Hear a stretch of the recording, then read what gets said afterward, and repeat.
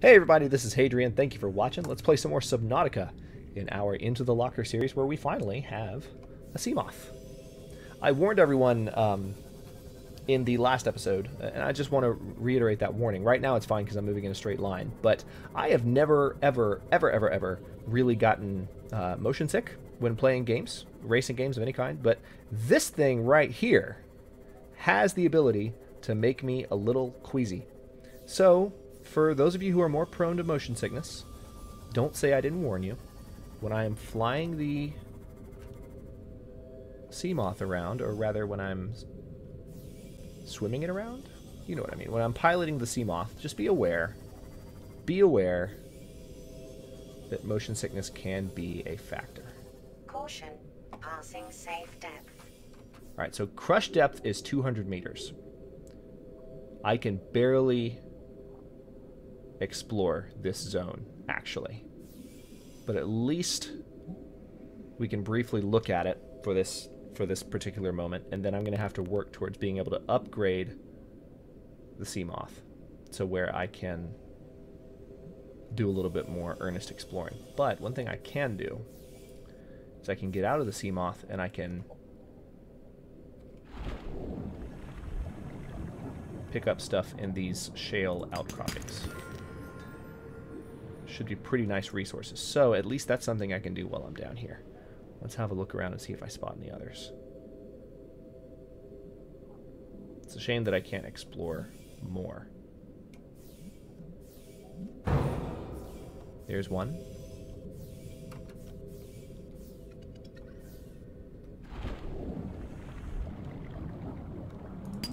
It's just a limestone outcropping, unfortunately.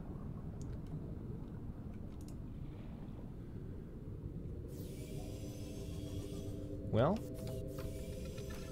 it doesn't actually appear to be... Hey, okay. Well, maybe this is something. Let's have a look. Nope, just titanium. Doesn't actually appear to be much I can do. I got all excited about exploring the deep fungi biome that we found, but we can't quite go that deep yet.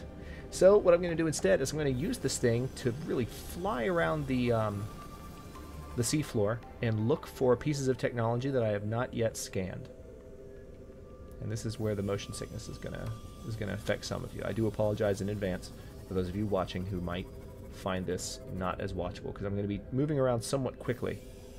You know, just looking for different pieces that I can harvest.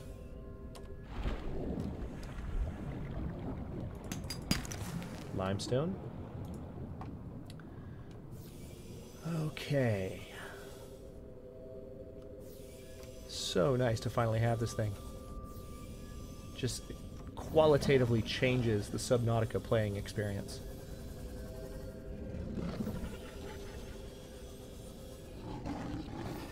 Pissing off the sea lion right now. I think that's what they're called, the sea lions. Ah! I either just hit a sea lion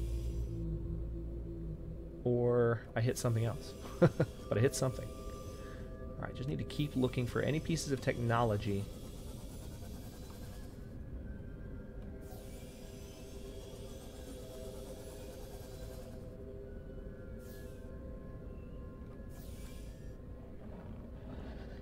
Any pieces of technology at all that,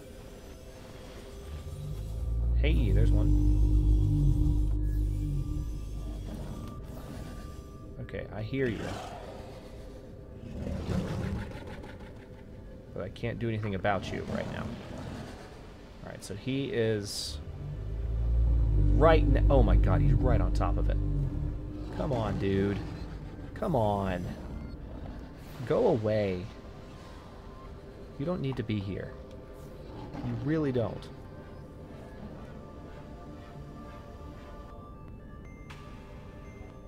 What's the shadow? That's the shadow. Hey, buddy. Awesome. We got a reef back above us. Okay. I'm going to try and go for this. Wish me luck. Modification station fragment. See, I think I already unlocked this. Nope. That's what I needed. Welcome aboard, Captain. Ooh. Oh, actually. Okay, perfect. That's amazing. That Oh, damn. Just ran into the... I'm sorry. I'm sorry. I didn't mean to. My bad. You're a gentle creature of the sea, and I'm just running my submarine into you. Alright, we're going to head back to base camp, because the modification station... I didn't realize that that's what that was, but this is going to allow us to craft some much, much better equipment. Thankfully. It's so nice that we can coast this rapidly through the water now. Of course, we have to keep an eye on the health and the energy level. And we'll need to build new power cells if we ever back out.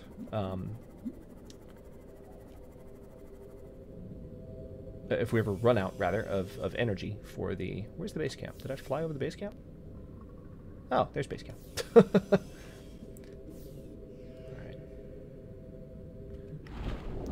If I ever run out of energy in the Seamoth, then I will definitely need to build a new power cell. Alright, got a lot of metal salvage. Anything I need to pick up in here? Not just yet. We definitely need to make that modification station as soon as possible, and I can get some really nice new equipment with that. Most of the components for which I should, hopefully, maybe, perhaps, already have. So, modification station, what do you need? A wiring kit and a computer chip. I believe I have everything I need for that. You see what just happened with the screen just now? That was weird. Oh wait, no, I was looking at this screen. That explains it. Alright.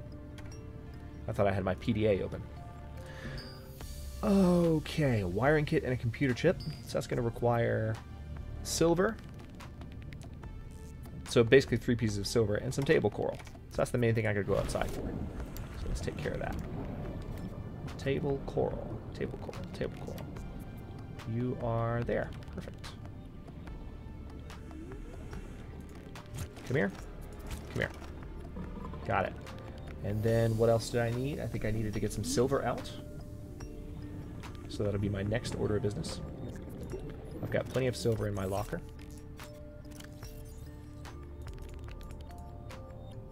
Oh, but my inventory is full. Well, I'll tell you what I can do, though. I can put this in there.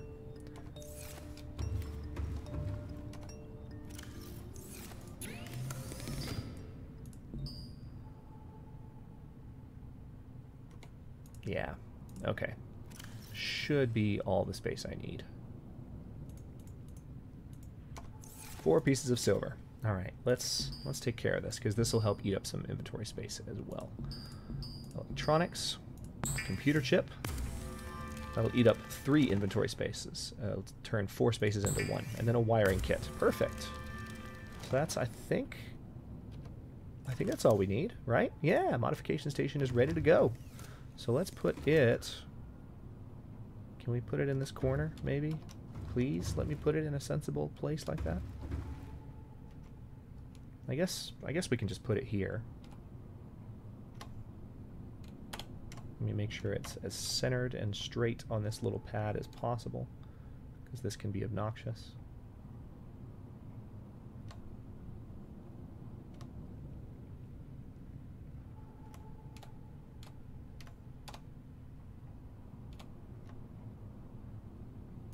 Okay. Sue me for being a bit of a perfectionist about about placement of this stuff. Okay.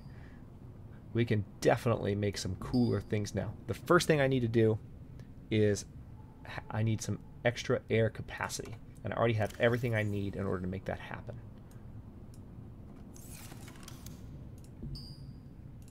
High capacity tank. Here we come. Going to be easier to stay underwater for longer now. Because, let me show you. Oh look, you can see the oxygen meter. It's no longer at 75, it's at 105. So we have approximately 50% more. And then also the Ultra Glide fins are what I need as well. And it looks like I'm ready for those too. Great news. All right, I have everything I need. This is one of the easiest upgrades I've ever done in Subnautica. It's all in my inventory already. So now the Ultra Glide fins will make our basic swim speed even faster. That we can build a propulsion cannon as well, which I don't feel as much of a need for that yet. The thermal blade is really nice to have when you're fighting against stalkers because it will just kill people. It's basically a red lightsaber underwater. Why the hell not? Let's do it. Yeah. Now, of course, this thing can wear out the same way that a standard blade can, so it doesn't last forever, but it sure is awesome when you do have it. So on that note, I'm going to go ahead and step outside. We need to get more creepvine. Notice how fast I'm swimming, even without my glider. Pretty nice. Oh, there goes my power source. Need to get some additional creepvine. This is just for the... This is... All I'm getting this for is for the bioreactor, if you're wondering why I'm picking up the stuff I'm picking up. Alright, so that's that. Now... That's right.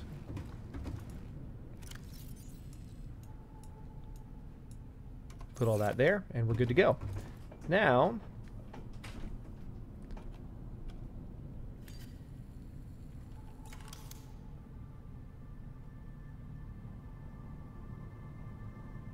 What was I going to build? Oh, yes. I can build a desk. So we're going to have a desk kind of overlooking this edge here. And I can also have a chair.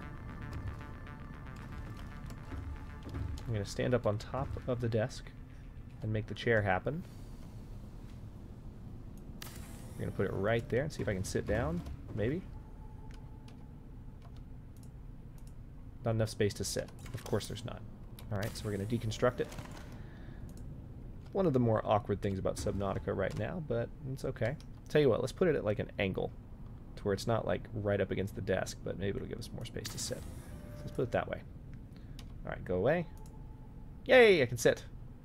Now we can look out that way while we're sitting at our desk. So right now, all this stuff is purely cosmetic. It makes it kind of Sims-like, you know, you're just kind of building an environment in which to live, which is kind of cool. So I was just fulfilling that, I was scratching that itch, getting that taken care of. Now, let me... Is there anything else here? I think I looked through everything I really needed to do with this. Yeah, I did. I could technically carry a second... I could carry a second tank, a second high-capacity tank, and I would have 210 oxygen units, and I would be able to swim for that long. But it would have to sit in my inventory, which really drastically affects my ability to do anything else, really. So, to really get resources and all kinds of stuff. So, actually, you know what? With this lithium, there's one thing I could do right now. Let's see. I need 2 titanium. Picked up some lithium in a previous episode, I think, or maybe earlier in this one.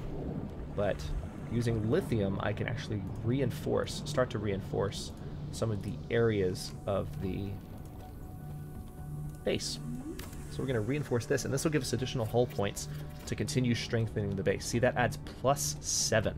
It's ridiculous. So finding more lithium soon will be a big priority. I'm going to need more food soon, too. Put that away. Where's the sub? There it is. Alright, where can we... I'm feeling like exploring. The hidden caves are that direction. They're right there. Silver caves are that direction. I should fully explore those at some point, especially now. Yeah, let's do that. Let's visit the silver caves again and see if we can find any additional silver. Because it's very easy to get to them now, since we have the... Oh, hey, what are you? What are you? Mobile vehicle bay fragment. Okay, I already have the mobile vehicle bay.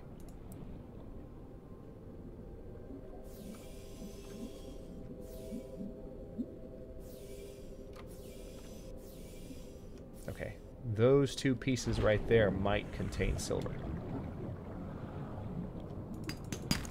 No, that's limestone. I'm guessing this is limestone too. Yep. So just titanium there.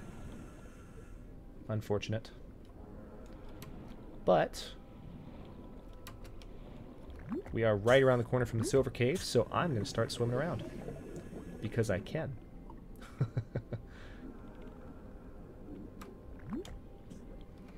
Alright, so else. Oh, we need to exchange the power source on this thing. Oh, crap. We actually don't... Son of a... Where are you?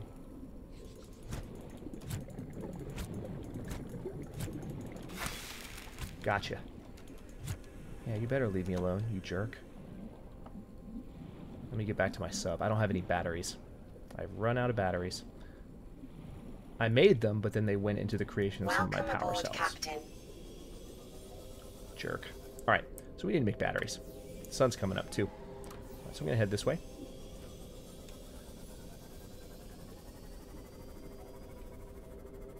There's our base camp. And I think I have all I need. Let me stop here for some acid mushrooms really quick. 1, 2, 3, 4, 5, 6.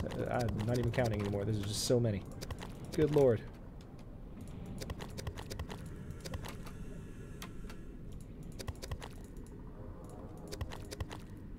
$20, actually. The game is counting for me. Totally forgot about that. Just picked up 20 acid mushrooms. So, I think I have some copper as well. So that should be all I need to make a bunch of batteries for all my stuff. Welcome aboard, Captain. Yep, there's the copper that I have. I actually thought I had more copper than that. What do I have in here? Nothing. That's just a backup locker. I haven't put anything in yet. Alright, so...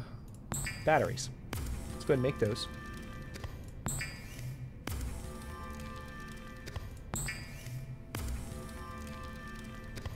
Problem solved. And now... exchange that battery. I keep scrolling accidentally because it uses the scroll wheel now to scroll through.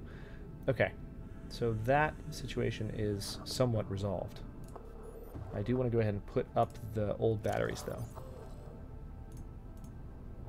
I'll be able to recharge these later, but I can't right now. Let me go ahead and put these acid mushrooms up because I don't need all of them, but I can use them later. This decomposing cooked pepper is useless to me. Do I have water, though? No, I do not have water. Well, that is unfortunate, but I'll live with it. I'm going to hop in the Seamoth and we're going to go back because I do want to finish exploring the silver caves. That was my objective before I realized that I really didn't have a light source, which, when you're cave diving, it's kind of important to have a light source. Alright, so we're going to do this. Alright, there's the entrance to the silver caves. Hop out of our sub. You, come here. I need you. I need you. Thank you.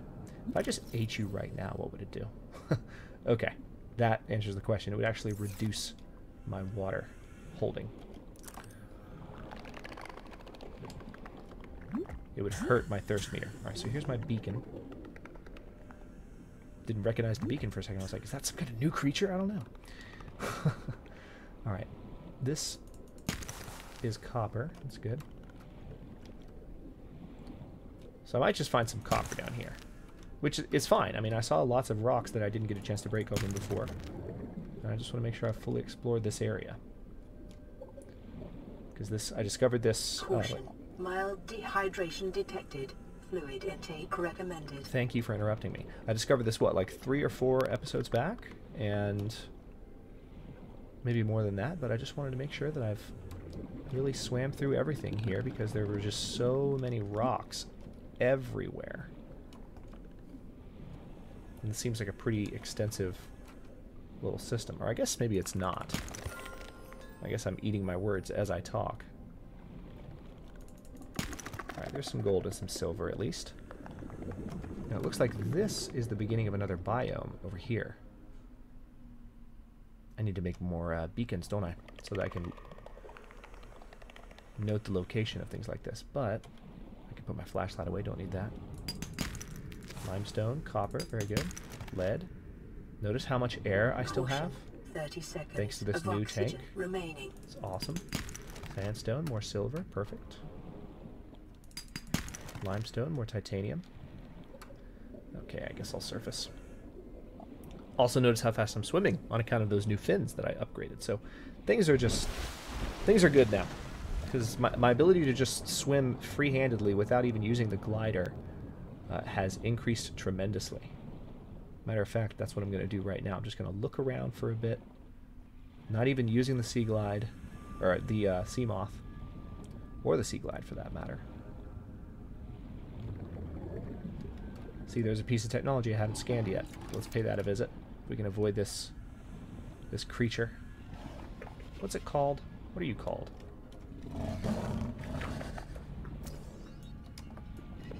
Sand shark, that's what it is. Not. Why did I always think it was sea lion?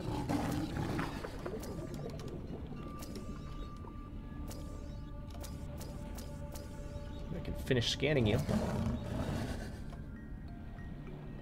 Almost done. There we go. Got a sand shark entry, so we can learn more about them later. You finally coming after me? No. Hey! Battery charger fragment. Perfect. Okay, we got one of 3 pieces of that. That's some good news right there. Because I need that. And that might be some silver, if I'm lucky enough. That's limestone, so... not silver, but still... Caution. 30 seconds of oxygen remaining. Looking for technology that I haven't scanned yet. I don't see any, but I'll keep looking. Because there should be some more in this area. Time to surface. See, I don't even need to use my Sea Glide right now. It's fantastic. Emergency. 10 seconds of oxygen I do remaining. need to drink, though. And I'll need to eat pretty soon as well. So, I am going to go ahead and cut this episode Emergency. here. Severe I- dehydration detected. Seek fluid intake immediately.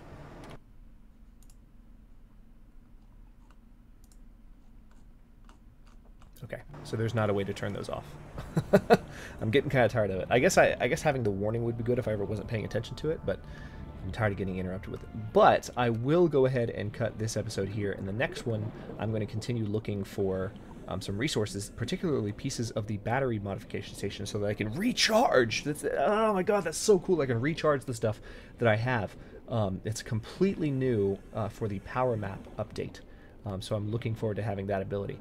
But right now, in the beginning of the next episode, you're going to see me racing back toward my base camp so that I can actually get some water. So thanks very much for watching. If you enjoyed, don't forget to like the video and subscribe to the channel. I upload new episodes in Into the Locker every day at 6 Eastern Daylight Time, which is GMT-4 for those of you not in the States. And comments are always welcome. Let me know what you think, and I'll see you in a bit.